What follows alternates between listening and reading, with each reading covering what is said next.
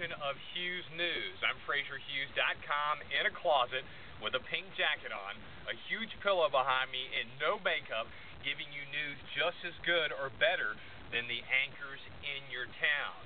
Well, a hacker has broken into the Virginia patient prescription database.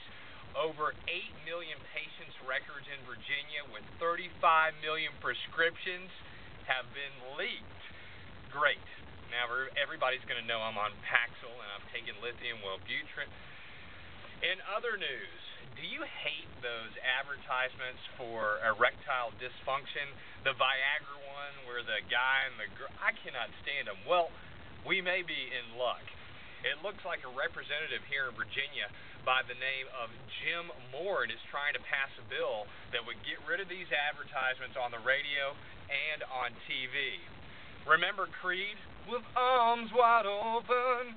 Well, Creed is making a comeback. That's right. They're going to have a tour and a new album. So if you like Creed, they had some good stuff. Some people say their music all sounded the same, like Nickelback. But if you like them, they're coming back. And gas prices are on the rise again. I thought they were going to stay down. Well, they're up to $2. It's up to $2 a gallon since November. You know, I think the government has a button where they say, hey, we need money, and they have no choice, so let's just go ahead and raise the prices. I'm Frazier Hughes. That's your Hughes News. Frazierhughes.com.